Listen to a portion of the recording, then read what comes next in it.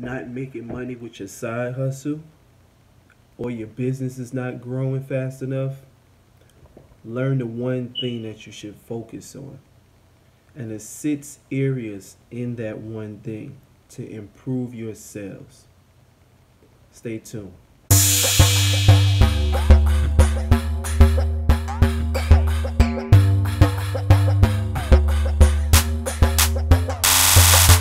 Hey social media family, Mr. Moore here, and thanks for tuning in to Moore TV, where we provide you lifestyle lessons with myself and my family, business growth information so you can take your side hustle or business to the next level, and everything real estate. Let's get into it.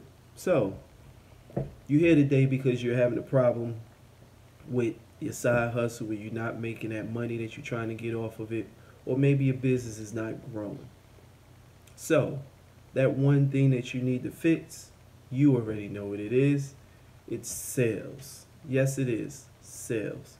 So, a lot of people think that sales is just a simple interaction, a simple thing. It's just one thing to fix.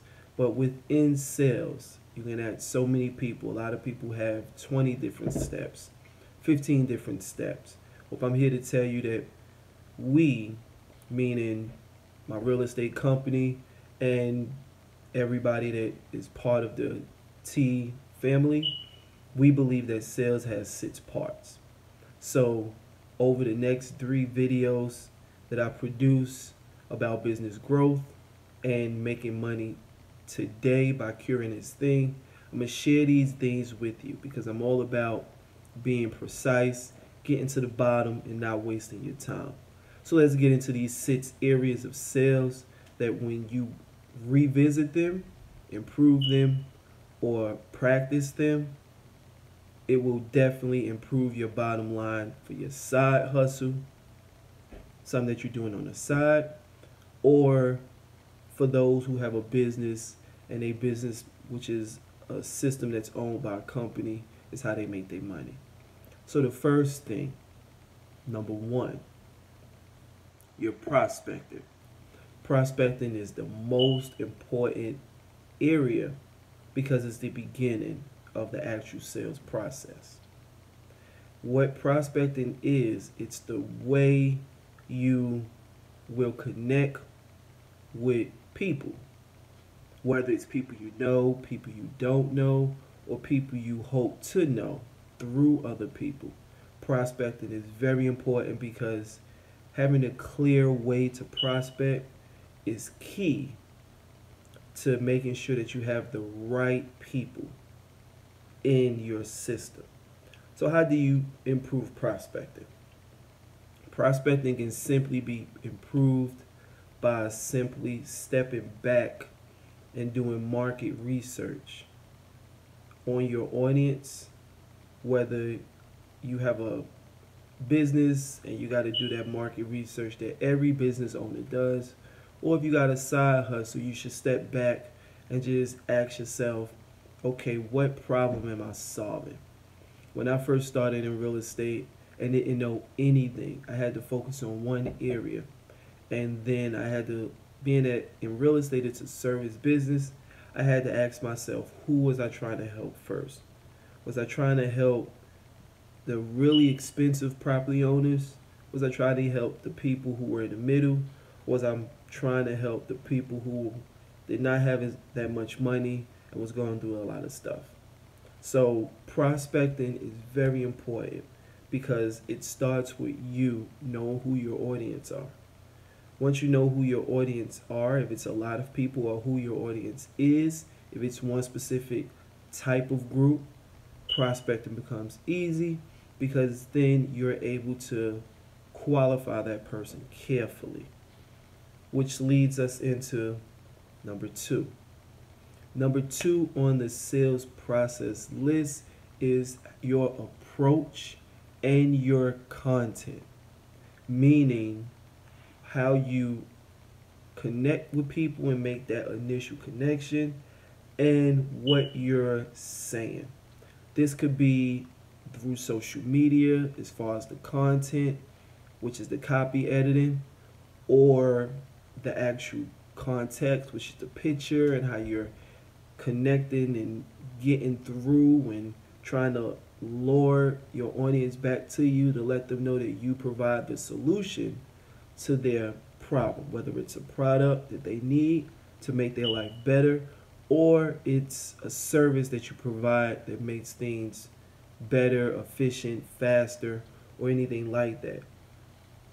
Your approach and your content, what you're saying, your script, your introduction, whether it's, hey, how you doing? My name is Terrence Moore, and you go into it. What do you do? I provide this type of service, or anything of that nature. Your approach and your content is very important in the 6 steps of a successful sales process that I'm going to be giving you. So that's it for today, for now. It's just those 2 steps. That step 1 in the sales process, which is your prospecting.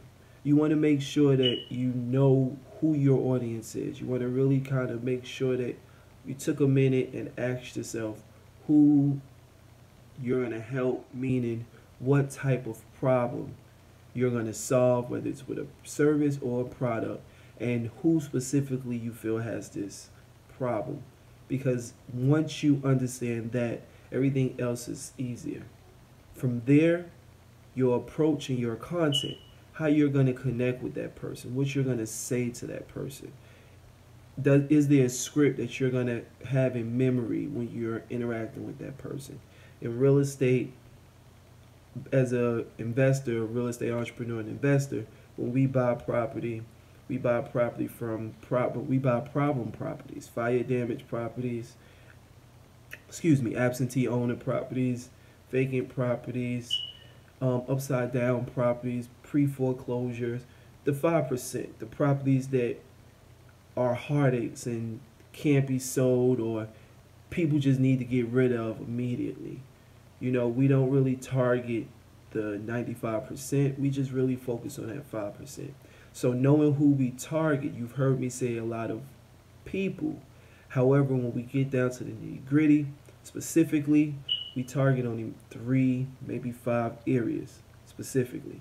So that's knowing our prospect and knowing how we're targeted, because now that we know who we're targeting and what areas, now we focus on what we're going to say, which is that marketing content that comes in play, and how we're going to approach them, meaning what type of social media platforms we're going to use, what wording, what pictures, what video, all that's in your approach.